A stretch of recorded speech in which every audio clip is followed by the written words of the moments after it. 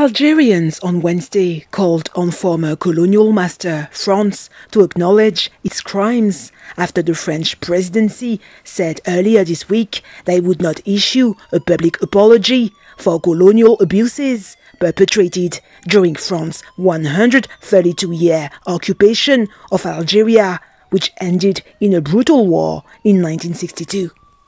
As an Algerian, I think that it is up to Algerian diplomacy to move forward and to denounce this position, because France is considered one of the worst of colonialism. It has tortured and persecuted, in particular, by carrying out nuclear tests on the Algerian people. As Algerians, we must denounce this position, and France must recognize its crimes, murders, torture, and forced displacement of the Algerian people. Concerning what Macron says and the important crimes of France in Algeria, we as Algerians must have a unified position between the people and the government against Macron and France to force them to recognize the crimes committed in Algeria, the very great crimes, the crimes against humanity without precedent in the world. We know that in our country there are men and fighters from the Algerian War of Independence who died and sacrificed themselves for this country. The rest doesn't interest me. Whether France recognizes or not, it's their business. French President Emmanuel Macron, however, vowed to take symbolic acts,